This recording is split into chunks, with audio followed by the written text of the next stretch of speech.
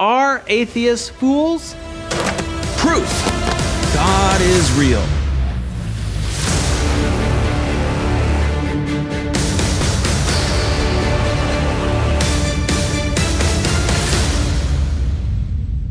The life of an atheist is sad because it's going nowhere.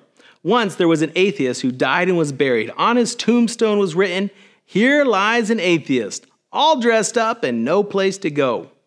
When the atheist Christopher Hitchens died, I tweeted, either Hitchens knows he was wrong or he does not know that he was right.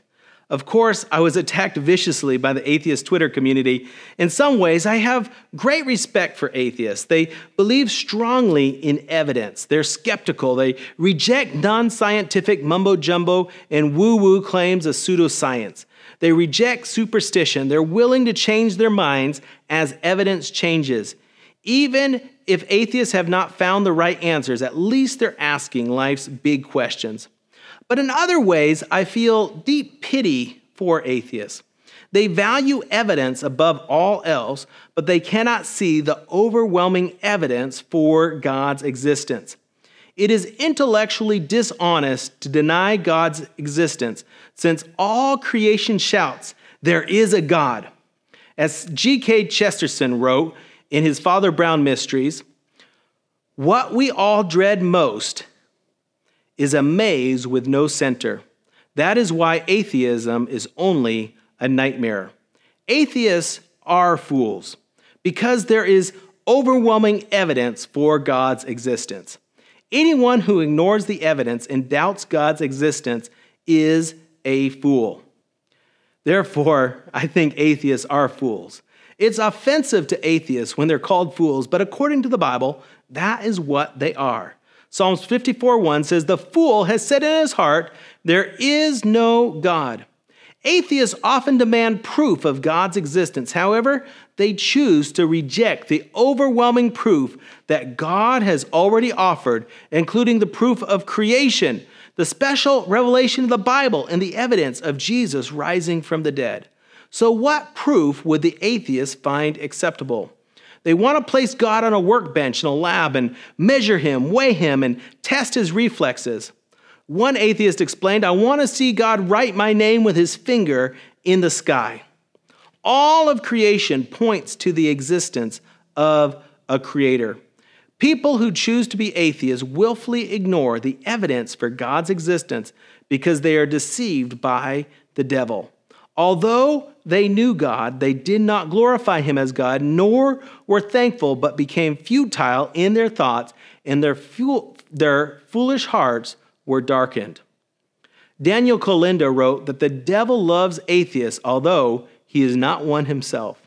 Or, as the Usual Suspects movie puts it, the greatest trick the devil ever pulled was convincing the world he didn't exist. True wisdom begins with the acknowledgement of God's existence. The fear of the Lord is the beginning of wisdom, but fools despise wisdom and instruction. Sometimes I think it's not worth the time to answer someone who refuses to see the overwhelming evidence for a creator. After all, the Bible says, "Answer not a fool according to his folly, lest thou also be like unto him. Answer a fool according to his folly, lest he be wise in his own conceit." But there is hope, even for the hardcore atheist. Perhaps the patron saint of the atheist should be Doubting Thomas. He demanded verifiable proof of Jesus' resurrection. Thomas, one of the 12, was not with them when Jesus came. The other disciples therefore said to him, "We've seen the Lord." So he said to them, "Unless I see in his hands the print of the nails, and put my finger into the print of the nails, and put my hand into his side, I will not believe." And after 8 days, his disciples were again inside, and Thomas was with them. Jesus came with the doors being shut, and he stood in their midst and said, "Peace to you." Then he said to Thomas, "Reach your finger here and look at my hands, and reach your hand here and put it into my side. Do not be unbelieving, but believing." And Thomas answered and said to him, "My Lord and my God."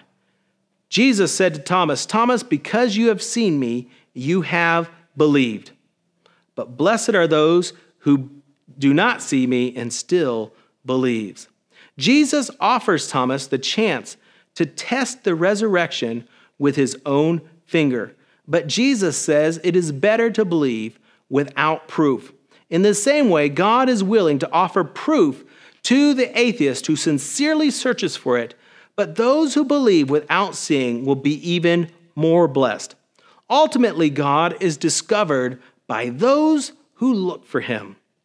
As Jesus said to the two blind men who were seeking healing, according to your faith, be it done unto you. Your faith determines whether you ever see God. In the end, atheism is a temporary condition. The Bible promises that eventually every knee will bow and every tongue will confess that Jesus is Lord. Every atheist will someday be presented with irrefutable proof of God's existence when he or she stands in front of the throne of God. But by then, it will be too late. But it is not too late for you. You're alive. You're watching this video. You can be saved. If you call on Jesus, the Son of God, he will save you from your sins. Believe in God. Believe in Jesus. And Jesus will save you.